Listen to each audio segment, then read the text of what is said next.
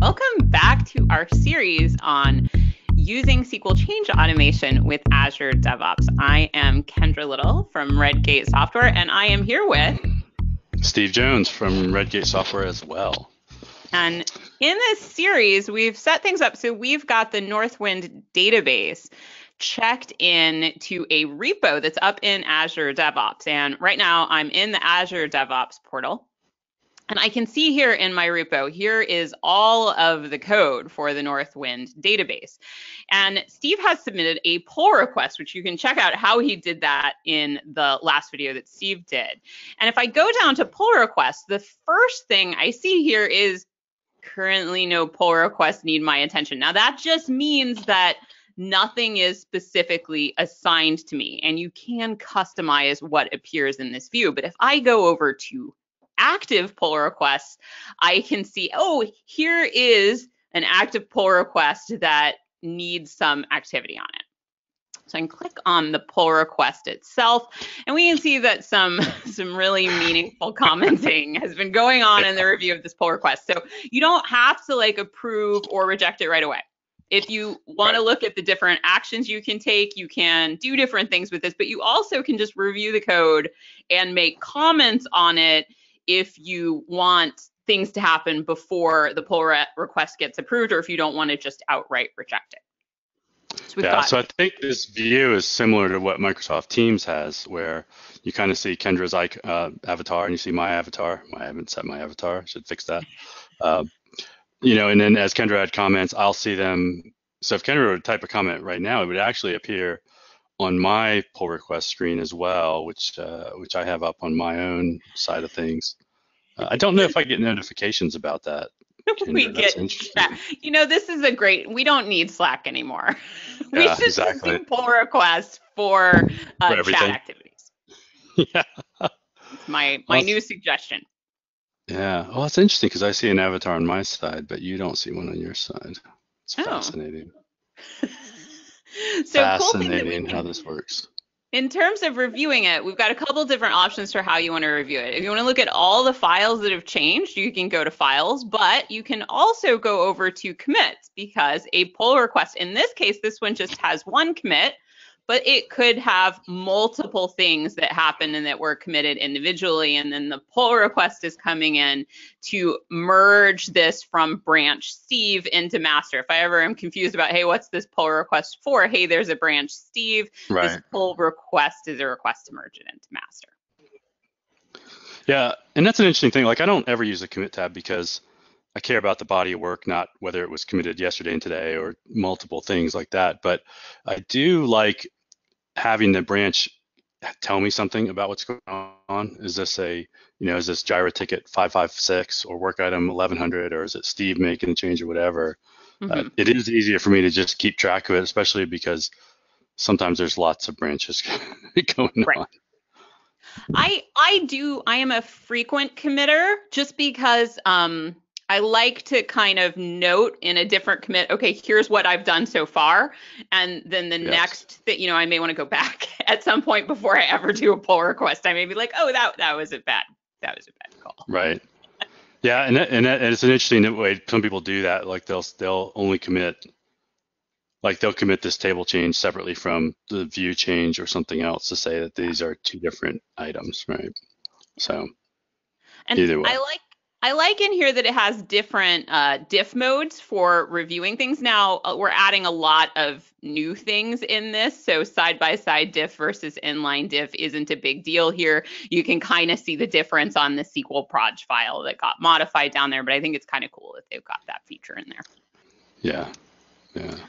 So I'm going to go ahead and I'm going to click approve on this pull request. And now it says, hey, we are complete. So our pull request now is complete. And if I go back to pull requests here, we can see that this is assigned to me and it is updated just now. So if I go back in here, I'm going to go ahead and click on complete. If I look at my different options here, I could still abandon this, but I'm going to go ahead and click complete. I have approved it. And now I am completing it. I think I said, this isn't the status yet. This is an action to take to complete. Right.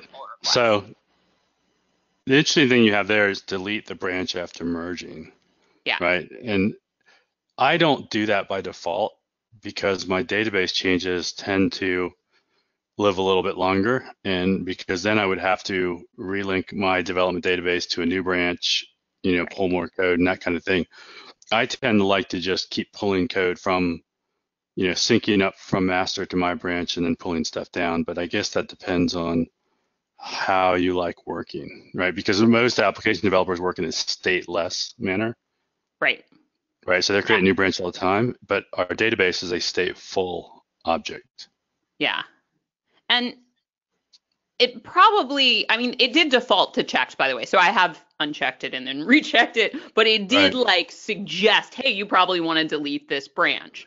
So if you don't want to delete the branch, you kind of have to be conscious of it when you're completing this thing, because you have to take an action to say, hey, don't actually do Yeah. that. So I am going to go ahead and let's leave the branch there, because I think it's also going to be cool to see that even though I didn't create this branch, I am perfectly capable of seeing this branch because we're both connected to the same version control system. So now Right. I'm going to go ahead and complete the merge. So there was a pull request in, and I approved it, and then I checked the complete, and it is now merged. It did become, as soon as I approved it, it did become assigned me, because it's like, hey, you approved this, you probably should complete it. Right. So now that this is here, I mean, it's not permanent, or it doesn't have to be permanent, right? There is a revert. So if you make mistakes, it's not like it's necessarily forever there.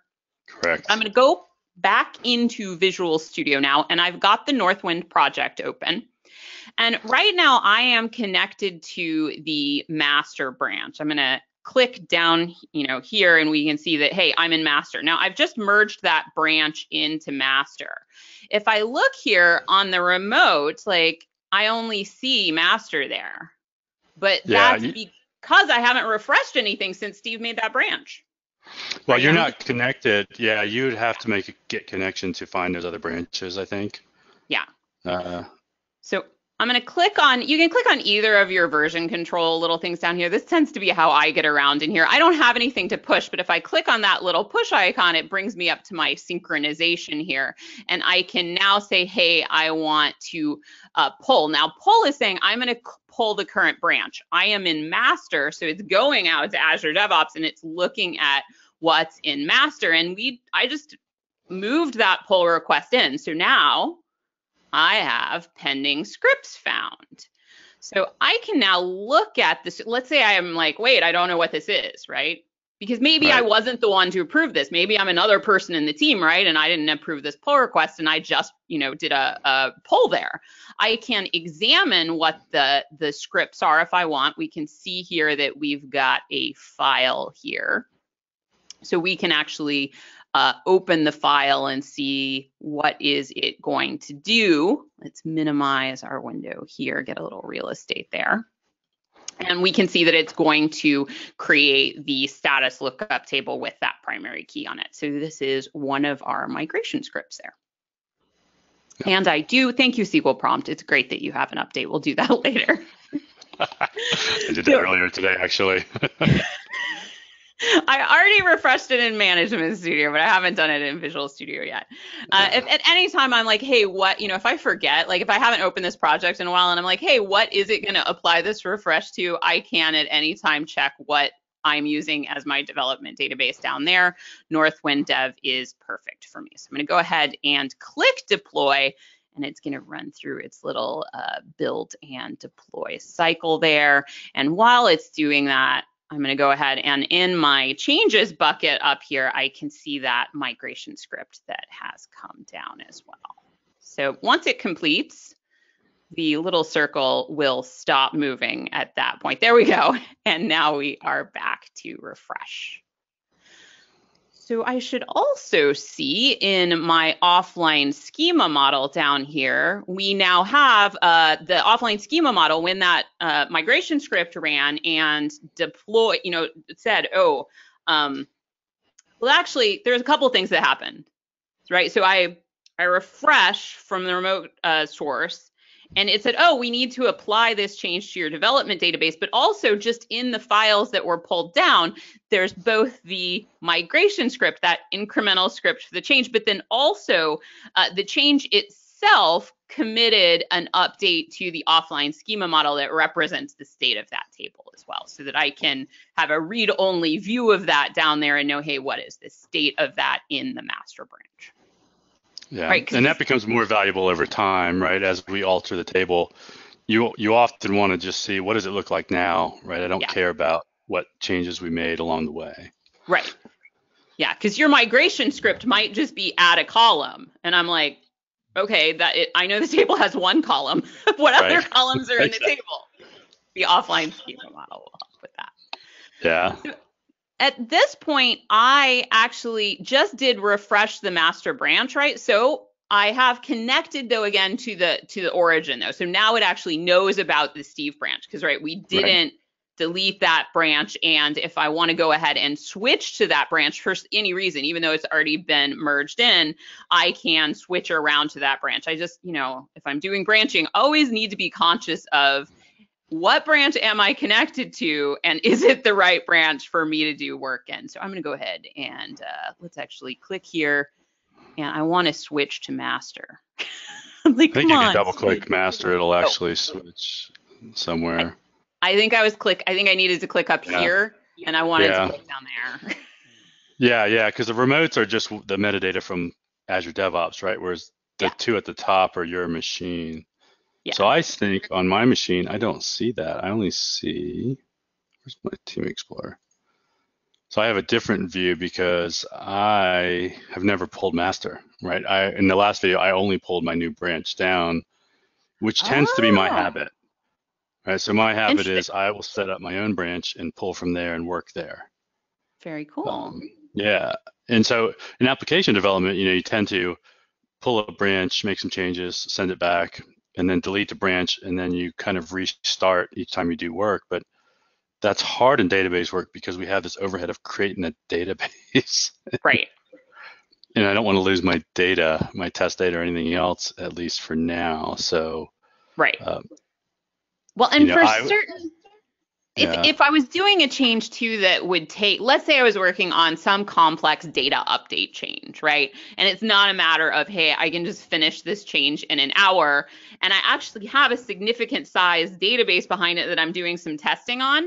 I might actually want to change my database connection. I might actually want to have 2 copies of my dev database and have one of them associated with that branch, and then just when I switch to that branch, change the connection to that database so that if I do need to go back and look at something in master, I actually, haven't changed the data in my normal copy of the database. So this allows me to do that as well.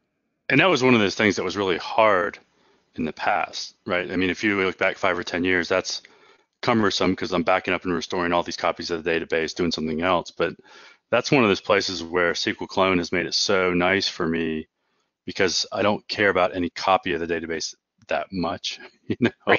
I just get rid of them and rebuild them as needed, which makes things easier for sure.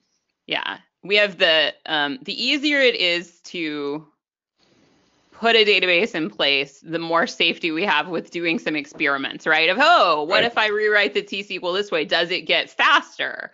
I need to be able to reset it to test it again.